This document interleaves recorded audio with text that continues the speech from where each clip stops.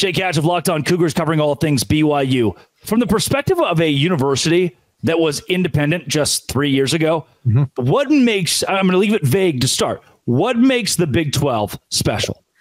The fact that BYU has been accepted by their peers in this conference, because here's the deal. I've been covering BYU for long enough, Drake. There was a institutional bias at the Pac-12, which BYU, if they had their druthers years ago, would have been in that conference. They would have loved to have been there because it's a West Coast-oriented league. Obviously, BYU has fans all over in that footprint, but the fact that they were shunned so hard and outright mocked by some of the fan bases and the schools in the Pac-12 pushed BYU the other direction. And the fact they've gone into the Big 12, they found like-minded schools like Baylor and TCU that are religious-minded schools, but also the rest of the schools in the conference have accepted BYU for what they are. The Cougars, they love being in this conference, and they are a proud member, and I don't think they have any intentions of jumping anytime soon because I think they're very, very content and happy where they're at. Let me do something, and this is terrible of me to do. This is very, I'm scheming here. Do you feel as though an Arizona or a Utah, the new Pac-12 teams, are getting that same feeling out of the Big 12 when they're entering post being in a Power 5 conference? I think Arizona is, because Arizona was so gung-ho about joining the league. Arizona State and Utah, not so much, because they were so reticent to make the move, but they realized that the writing was on the wall there and they made the jump. Colorado, I think, is more in the camp of an Arizona where they made the leap. They said, you know what? We're out. We're jumping. We're going back to our. Might I interject? I think Jake, Colorado's only worried about Deion Sanders. You can put them whatever the league they want. Colorado is focused on one thing, and it's Deion Sanders. Okay, fair point. Very fair point on that front. But yeah, I do think that the two schools, speaking of ASU and Utah, when they jumped into the league, it was simply because they realized they're on a sinking ship that was the Pac-12, and they needed to find a new home. Whereas Arizona, they were out there saying, "Yeah, we'll do this. We've got strong basketball. We'll fit right in with this." So yeah, I do think that there's a difference just in terms of the overall mindset of why they ended up joining the Big 12. Do you think, Jake, that Utah fan, I'll ask JT Wistersill of Locked On Utes the same thing. Okay. Do you think that Utah fans, by and large, and you've dealt with Utah fans for a very long time, have come off the high horse and been a little more level-headed with their membership in the Big 12 after these last few weeks? Yes, absolutely. They've been humbled. I work in sports radio here in Salt Lake City, and guess what? We talk about three main things on my sports radio show: the Utes, the Cougars, the Jazz. Those are the three things. Well, guess what? The Utes, they have been humbled by what's happened. Obviously, they've been in all kinds of upheaval. When you have your offensive coordinator step down, the quarterback you had pinned your college football playoff hopes end up injuring himself, and he's out for the entire season. It's been a really, really rough run for Utah of late, and I do think the fans have been humbled. I think they've realized maybe, just maybe, we weren't just going to roll through this conference like we thought initially. BYU came in with UCF, Cincinnati, and Houston, and they have a different perspective coming from a conference. But does it feel like, from your perspective, it was kind of the perfect merge for those universities to come with BYU? I mean, those are the schools that BYU paired with to make it into this conference. Does it feel like those four belong in their own pod of, hey, guys, this makes sense for us to go here together? I do think so. I think all of them are hungry to be a part of the Power 4 level. So they've kind of banded together. Now, have they played each other enough to really kind of build that bond? Maybe not so much so far, but I do know like an institutional level. So speaking of the university presidents, the ADs and the like, I'm sure all four of them are very happy to work with one another and say, you know what? We did a good thing by jumping into this league, and we're having a great time being here while we're here. Jake, those matchups, BYU against Cincinnati or BYU against UCF, even BYU against Arizona or Arizona State, is that something you feel as though Brett Yormark should target every year to let these new schools play one another very consistently?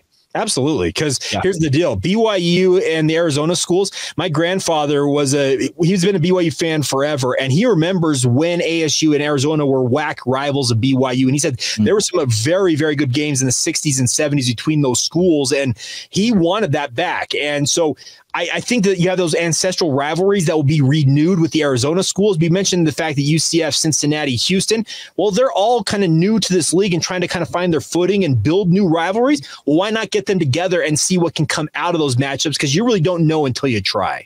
In talking about the conference as it exists, we have to go back to the original 8 members as well, from TCU, West Virginia to Texas Tech and Baylor. Yeah. For a BYU, and I do believe you would answer this differently than a Utah fan. The Utah fan is probably still up in arms and trying to figure out their existence in the Big 12 conference as they come off the high horse. But for BYU, who came in so humble, what is your opinion of how the 8 teams have welcomed the Cougars and UCF, Cincinnati, the like, into this league? It's been open arms. That's the thing about this is they welcomed BYU, and they understood that BYU brought a brand name with them. They brought kind of that mountain time zone. Because remember, when BYU joined the league, they were out on an island on their own. The closest school to them, just in terms of sheer mileage, was Texas Tech, and it was over 1,000 miles away. So BYU brought a new element to this league because they opened up a new time window. Yes, now that you've added Utah and the Arizona schools in Colorado, that brings a whole new element in terms of the TV time window you can utilize. But BYU was welcomed with open arms because I think they understood BYU bought a brand name, brought literally a national, if not international following, because everybody knows that Cougar fans are all over the world and tuning in to what's going on with BYU. Your and my podcast can speak to that directly, just with the numbers that when you talk BYU, they get propped up from all over the place. But they've felt welcome with open arms, and it's been a really, really good reception so far. Moving forward, what is it about the Big 12 that makes it distinct to you from the ACC, the SEC, the Big 10? Is there something that sets us apart in a way? So far, it's the parity because, Baylor went and beat Texas Tech and beat the Doors. Yeah. I thought Baylor was left for dead, and I know that you have it.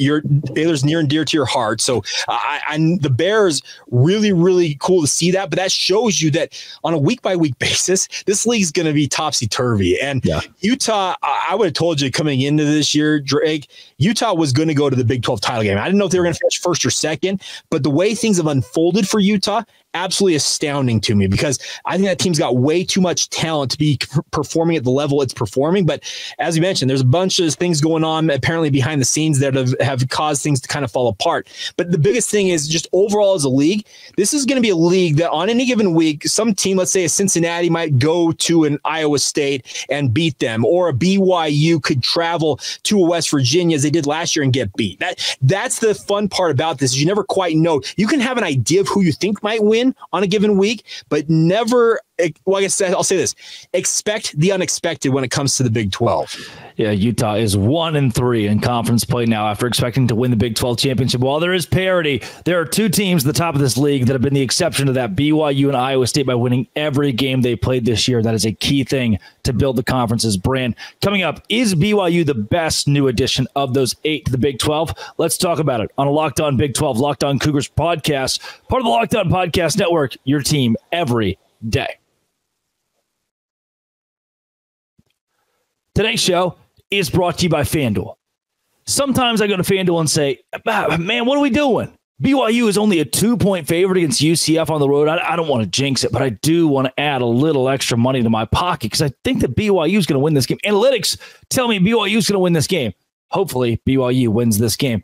NFL fans, college football fans, you can start the season with a big return on FanDuel, America's #1 sportsbook. When you get a hunch in the middle of a game, too, there's live betting. Check the live stats, play-by-play, so much more on the same page you place your bets. You get started with $200 in bonus bets, guaranteed when you place a $5 bet. That's right.